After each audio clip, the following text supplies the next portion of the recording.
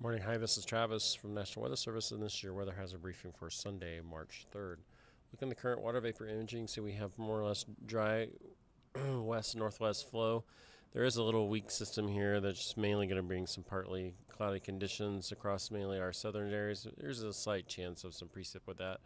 But otherwise, we just stay in this west-northwest flow through Monday. We do have a little low here that will bring us a little bit of preset for the Central Mountains Monday afternoon into Monday evening. There's a low here that will come across the area in southwest flow, and I'll show you that here where the models are showing. Again, here's this dry west-northwest flow with most of the precip remaining to our south, maybe a little on our border, and maybe just a slight little bit on Island Park. But for the most part, you can see remains dry until you can see a little bit of moisture from that low that I mentioned hitting us Monday evening, mainly early evening, and then here's the moisture coming in the southwest flow. Our temperatures will remain below normal early in the period, and with that southwest flow become near normal by Tuesday, Wednesday. So here's the surface map. Most of the precip remaining south of our area. As far as our max temperatures today, just around what we saw yesterday, maybe slightly warmer. And then as far as we going into Monday, still remaining dry across the area. Maybe just again, I mentioned Monday night into Tuesday, just a slight chance over the Central Mountains. Here's our min temperature, still well below normal, and then as our max temperature still below normal, but you can see it's starting to warm up. And then as far as our surface map on Tuesday, most of this precip that is showing here is occurring in the evening, in the 5 to 6 p.m. after that range, and then into midnight.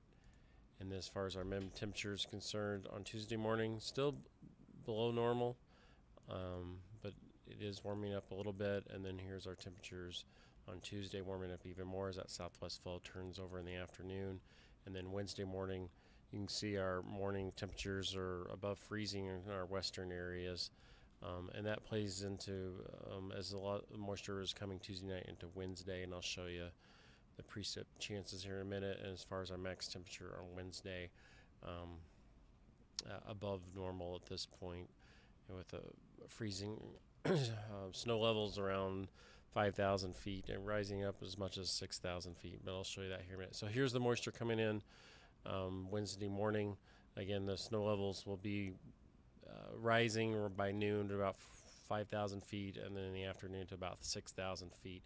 And then the moisture spreads over through Friday, and now it's even showing it into Saturday.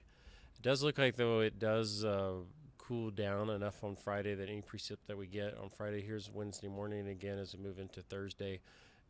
This will still be, Wednesday will be quite warm. Thursday will cool down a little bit, and snow levels will start to drop, but they won't really drop until about now, right in here.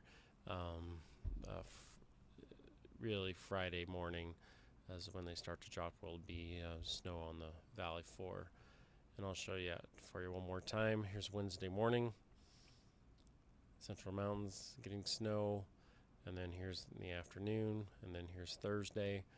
Snow levels still high, and then they drop right around this time Friday morning. You can see a lot of areas will get some valley snow out of this. Here is our snowfall totals.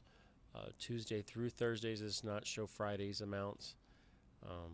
And again, here's more or less in the 6 to 8 range in the mountains. And here's our total precip. So we will get a quarter of an inch in some areas of rain on snow again. Again, in that level around 5,000 to 6,000 feet. So that concludes the brief. If you have any questions, give us a call here at that number. Thanks.